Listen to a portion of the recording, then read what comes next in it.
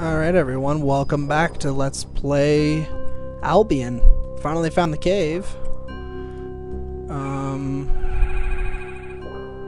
There's a crazy chest in this cave though. Right here. Some giant columns.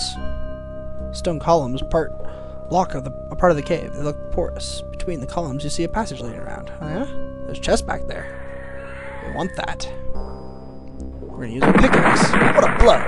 I think we can crawl through here if we make ourselves thin. What he means by crawl through is he means do that. So, we got a free big sky armor.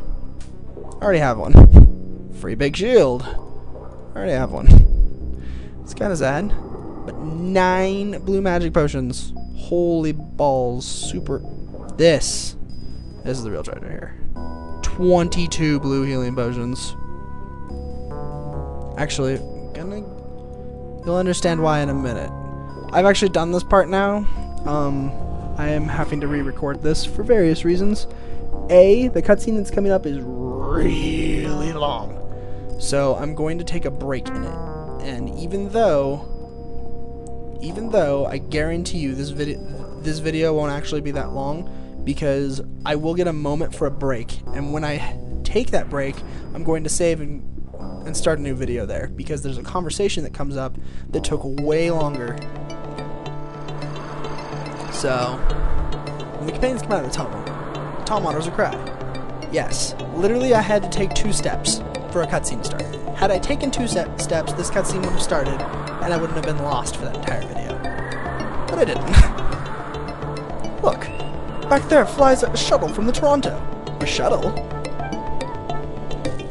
The shuttle approaches. Apparently the companions have been spotted. It lands. It lands, even? A shuttle that lands?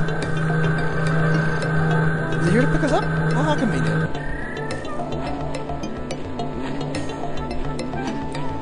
Why is Tom the only person in my party?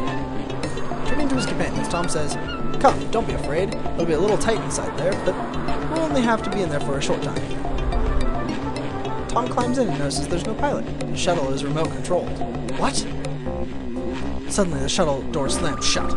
Tom is locked in without the companions, and the shuttle starts. During the takeoff, a gas fills the cabin. Tom loses consciousness and drops to the floor. He remembers nothing of the flight. Uh-oh. Uh-oh.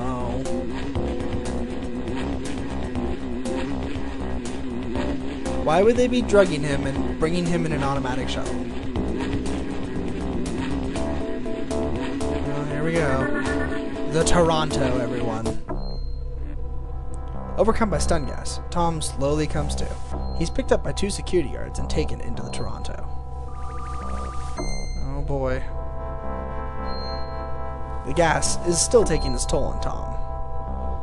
With blurred vision and a foggy head, he sees his reception team, Captain Brant, Christine, Joe, some crew members, as well as Ned, the AI onboard computer. Dude, it's Joe. That's not Joe. Driscoll, you're still alive. You must have gone through hell. In case you don't remember, that's the captain. Tom, you aren't dead. I sure am happy to see you. That's Joe. Tom, my God. I'm glad to see you again. How are you? What happened? And where? That's his girlfriend. That's not his girlfriend. The one that just talked to us. Excuse me, Mr. Moki. Mrs. Moki. But as you can see, Mr. Driscoll's condition is very bad. He must have medical treatment immediately. So I'm going to point something out.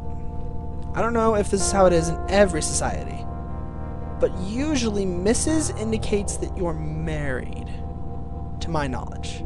If I'm wrong, then I just made a really stupid comment. She's not. At least I hope she's not, because she's his girlfriend. Tom's girlfriend. That would be weird. Either that, or a lot happened since we left. Gas. Captain Brand. Why? The planet is... I, too, think we should bring Mr. Driscoll to the medical department immediately. It's a wonder that he survived so long in this unsafe environment. But, sir, the planet is... You must know that the planet is full of life! I was afraid of this. Mr. Driscoll is hallucinating. He has to be taken to the medical station immediately. But 2 security guards take Tom and drag him forward. Oh, bye, Tom. Tom! Be patient for a few days, Mrs. Monkey. You will be able to visit Tom Driscoll as soon as he has recovered a little. Oh. The security guards are barely out of sight. They're barely... they're missing an "of" there. They're barely out of sight of the others when Tom feels a sharp pain in the neck.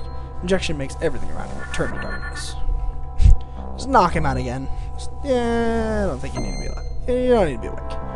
Sometime later, Tom continues into a hospital. Comes to in a hospital bed. Okay. Damn my head. What was that stupid stunt all about? Have they all gone nuts? I'm still not controlling this. He moves himself. Door's barred. Driscoll, you're in trouble. Something's wrong here. So, this is bad. It's a cot. It's a cabinet. It's another cabinet. Monitoring body functions. These are useless. Another cabinet. Another cabinet. Some chairs. Can't do anything with the door. We can look at that for some reason. It's a door opener. Inside the keypad, there's a slot for inserting code cards. Oh. Let's go to the bathroom. Wash basin. Chemical toilet. Much different from their organic ones I've been used to. Nothing. Literally, you are supposed to sit here and wait. That's what we're gonna do. We're gonna hang out. Because we can't do anything. We can try. Bash on the door!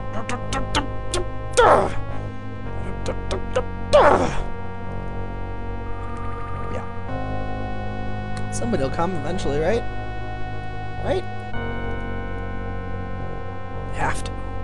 Someone has to come. We've been in here for 2 hours now. Goes so fast. So,